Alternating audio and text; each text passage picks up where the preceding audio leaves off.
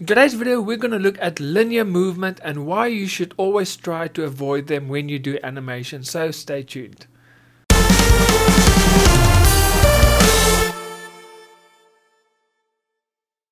Hey guys, my name is Eon and welcome to my Start Animating YouTube channel. The channel that is specifically aimed at everyone that is new to animation, and if that is you, welcome. You are at the right place, so make sure you hit that subscribe button and also click on that little notification bell so that you can get notified every week when I upload a brand new video.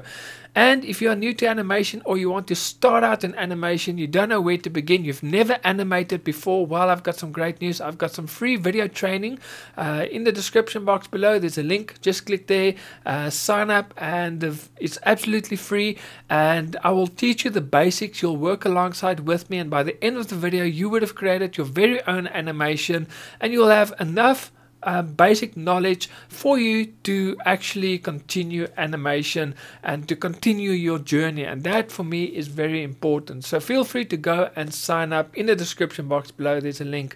I hope to see you there. Now today we're going to look at linear movement and why you should always try to avoid them. So what is linear movement? Well, basically it is anything that moves in a straight line. So now obviously sometimes you can't avoid it. If you have to animate a car moving, the car moves in a straight line, so obviously you'll have to animate it that way. But when it comes to characters, normally characters won't move, or the body parts won't move in a linear movement. It will always move in arcs, in circles. Now just to illustrate this for you quickly, here is a diagram. It was created by Leonardo da Vinci. I'm sure you've seen this before, and basically what this shows is that the body moves in an arc. If you look at the legs are at the bottom, and as it moves up, it moves in an arc. So that is very important to always remember. So if we go over to animation to illustrate this to you, let's click the character and let's just move this arm. So as you can see, if you look at the hand moves in an arc, in a circle. So that is always very important to remember when you do animation, especially when you're animating characters. That is very, very important for you to always remember. So let me quickly show you something. Let's say, for instance, I want this character to look this way and then that way. So if you're just going to animate it, let's do that quickly. Okay, so let's go to the first frame. I'm going to take his head, move it there, and let's go to frame 15, and then we're going to move his head there. Okay, so if we press play, it's just a linear movement. It's really, really boring. So what can we do? We can add some linear movement to this to enhance this character moving. Okay, so let's do that. So the first thing I want to do is I want to do two things. The first one is I want his head to move in an arc. So instead of moving from this side to this side, I want his head to move like that. So as I've mentioned, we were on frame 15 is the final one. So let's go to the middle. I think it's frame 7. So when we are at the middle frame, let's drop, let him look down. Okay, so now it's from here down and there. So if we press play now,